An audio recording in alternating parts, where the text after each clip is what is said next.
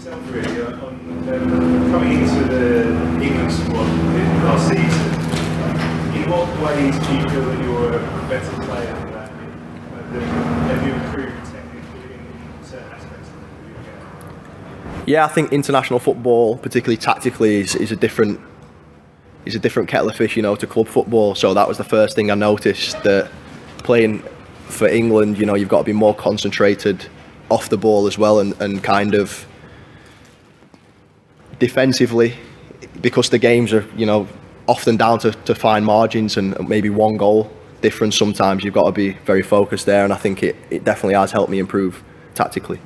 Can I say, you mentioned about obviously you weren't born for Euro 96. Do you feel that the players have kind of they're not scarred by the past at all? There's no fear of facing this German team? I think so, yeah. I mean, I can't speak for anyone else, but personally, absolutely not.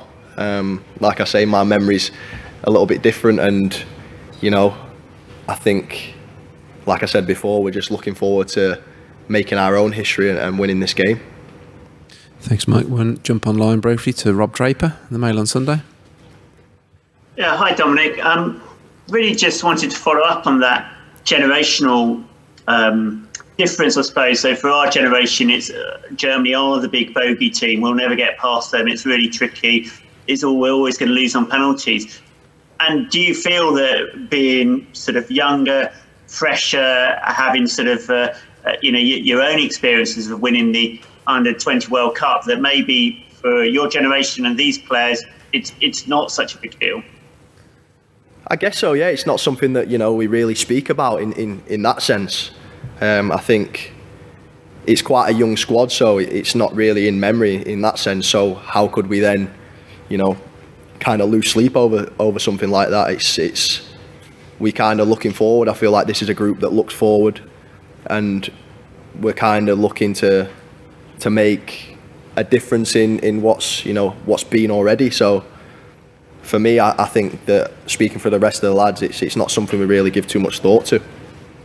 And just to follow up on that, a lot of you have won trophies with England in the age groups before, or certainly a good few of you, haven't you? And what difference does that make, winning an England shirt? Your experience is more about winning tournaments than going out. Yeah, I think obviously the World Cup and having that experience of winning, that winning feeling. I think that I had the 21s tournament a couple of summers later, and that didn't go quite the same. So I've experienced it on both hands.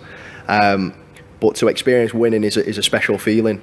We've got some Champions League winners in the team and things like that, and players that have won trophies. But particularly for England, we're looking to make that history. Thanks, Rob. Now go back in the room with Dan. Hi, Dominic. On Tuesday, there'll be about 45,000 in the stadium, which is going to be the biggest crowd any of you have played in front of for a long, long time. And how much of an extra boost is that going to give you? And what's it like just being in a stadium when the anthem strikes up with that many people? It's an unbelievable feeling. I think my first experience, obviously playing for England with fans, was in the friendly up in Middlesbrough, and that was the first time I heard the national anthem as a player, and got to sing the national anthem as a player with fans in the stadium, and it gave me goosebumps. So to be playing in the Euros now, every time the national anthem is sung, I think I'm not sure how many fans have been in the stadium prior to this, but like you say, 40-odd thousand are going to be in there, and it's going to make a massive difference. I think it gives you that extra boost, and it's just a very proud moment. Thank you. Thanks, Dan. Back online to Tom Hopkinson from The People. Hello, Dominic. Thanks for your time. When you're in the bubble and away at a tournament like this, how difficult is it not to keep yourself in there and not to listen to speculation that might be going on about your future? How difficult is it not to, go online or chat to friends about it? It's quite easy. Just don't go on my phone. That's what I tend to do really now. I think it's.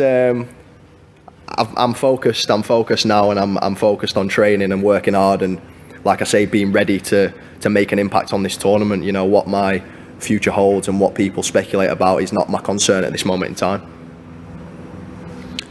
Thanks, Tom. Next, we go to Simon Peach of Press Association.